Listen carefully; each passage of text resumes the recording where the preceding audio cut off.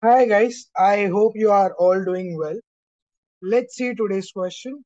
So today's question we are taking this up from the topic of integrals. And if I talk about the question which is given to us here from this topic of integration, the question tells us that limits from 0 to 2 mod of x minus 1 minus x dx is equal to, we have been asked the value to find out. And if I talk about the answer choices that we have here, the answers are 1, the other option 1.5, third option 3, and the fourth option given to us is 4. So we need to figure out which one of the answer choices is the correct answer for the question given to us. So if I figure out the value of the integral, before that if I use the idea of the concept of absolute values, mod, if I see inside the smaller one, you have the expression as x minus 1. So if I take the inner function, let's say this is g of x. So if I solve for it to understand the signs when it becomes positive and when does it become negative, I'll equate this x minus 1 with 0. So that gives you x as 1. So I understand g of x, it is negative value when x is less than 1. So it becomes minus of x minus 1 for the values of x less than 1. Then at x equals to 1, you get that as 0. And at x greater than 1, you get that as a positive value. So you get the function g of x here. Now what I understand from this is if I want to apply the integrals, it goes from 0 to 2. So I can split the limits as 0 to 1 because at 1, x equals to 1, the sign of that function is changing from negative to positive. So if I separate the limits, I can take it from 0 to 1 and 1 to 2. Dx. Let's write the function now. So your function, the first part becomes a bigger mod, which is with minus x. And the inner function which we solved for just now, I know when x is less than 1, you are getting a negative value. So it is minus of x minus 1. And for x greater than 1, you're getting a positive value. So you keep it as it is.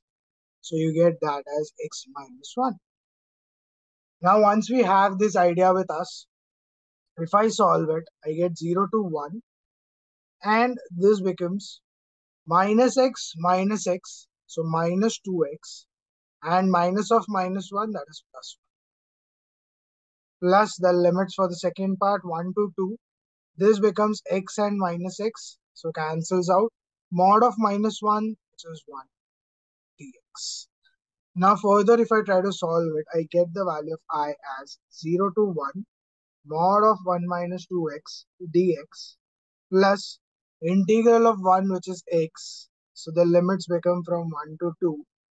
So if I solve for this, I get that as 0 to 1 in the limits mod of 1 minus 2x dx plus if I apply the limits, I get 2 minus 1, which is 1.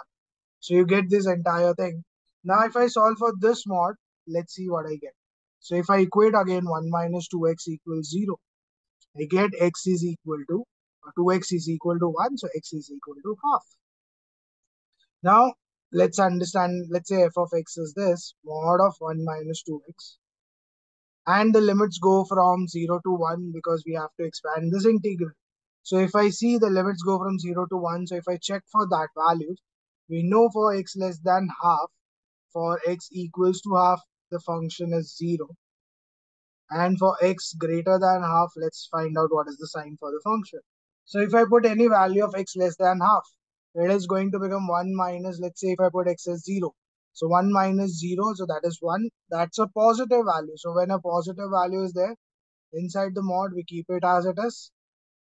And if I put x greater than 1, let's say 1, x greater than half, let's say 1 now. So if I put x as equal to 1, I get 1 minus 2, which is minus 1. And since we get a negative value inside the mod, we should multiply it with minus 1 to get a positive answer. So I should multiply this entire function with minus 1. So I get this now that my limits of the integrals when it is from 0 to 1, I can split it as 0 to half and half to 1, because at x equals to half, your sign of the function is changing from positive to negative. So if I take that I from 0 to half and from half to 1. From 0 to half, your function's value is positive, so 1 minus 2x. From half to 1, it is negative, so it becomes 2x minus 1. So because if I expand this, I get minus 1 and plus 2x. So you get 2x minus 1. So further, if I solve for this, you get that as integral of 1, which is x, integral of 2x, which is 2x squared by 2. Limits from 0 to half, the other one, 2 x squared by 2 minus x. Again from half to 1.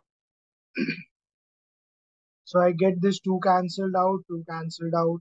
Further, if I solve this, I get this expression as I equals half minus half square minus 0 minus 0 plus.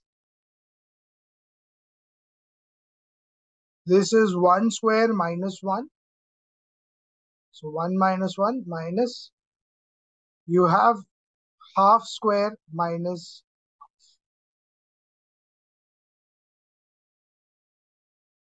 So you have this entire thing, and we missed one value here. That was, we also needed to add 1 after this integrals expansion. So we need to add 1 here also. So if you add 1 everywhere, you get this expression turning out. Let's see what it's become. So you get I as half minus 1/4 plus 0 or minus 0. So it is 0 only. So it does not make any change. Plus 1 minus 1 is again 0, and you get minus of 1/4 minus half. So that is the entire expression plus 1. So your value of I becomes half minus 1/4, that is 1/4, minus, this becomes minus 1/4 minus half. So 1/4 minus half is minus 1/4 again. So minus of minus, so 1/4 again, plus 1. So you get that as 1/4 plus 1/4, which is 2/4, and 2/4 is half, plus 1. So 1 and half, that is becoming 1.5. Or I can also write as 3 by 2. So I get the understanding that the answer for the question which is asked to us here, that is integral of this entire expression, that matches with the answer choice B, that is 1.5. So I get the answer to the question that was asked to us here, to find the value of this integral, and that turns out to become 1.5. So I get the understanding how to solve this type of questions. I hope you have also understood how to solve this type of questions, which mixes the concepts of absolute values along with the ideas of integrals. So first we solved for the innermost function. We found out that x equals to 1. At that value or that limit, your sign of the function was changing from negative to positive. So we split the limits of 0 to 2 from 0 to 1 and 1 to 2. Further, we figured out that the expression which is left in the first part of the integral 1 minus 2x, I get the understanding again at x equals to half, the value or the sign of the function is changing from positive to negative. So I again split the limits of 0 to 1 as 0 to half and half to 1. And in the second part, we have 1 added already, so we add 1 everywhere. Further on applying the limits and solving, we get 0.5 plus 1, that is 1.5. So your answer from the question becomes option B. So B becomes the correct answer for the question given to us. I'll see you again tomorrow with some other question from some other topic. And we are going to continue our series of questions on 11th, 12th as well as JEE Mains. So stay tuned for more videos to roll out. Also, if you are enjoying these videos that we are doing every day, please do like the videos on my channel.